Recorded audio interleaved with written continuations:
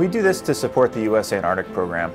That is one of the biggest science endeavors our country undertakes, and is contributing a tremendous amount to the fund of knowledge, and has great scientific benefit for mankind. And we do our part to help with logistics for the operation, getting scientists on and off the continent, getting them to and from deep field sites.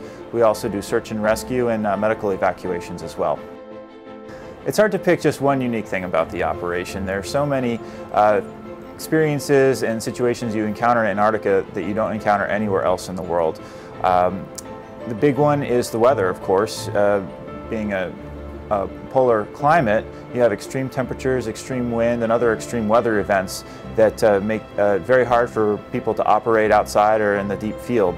The environment is harsh, and our equipment takes a good beating, and so our mechanics and our maintainers work extra hard to keep everything in good running shape.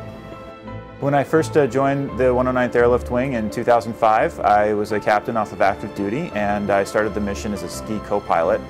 And over the years I've upgraded to the left seat, and I'm a ski aircraft commander now.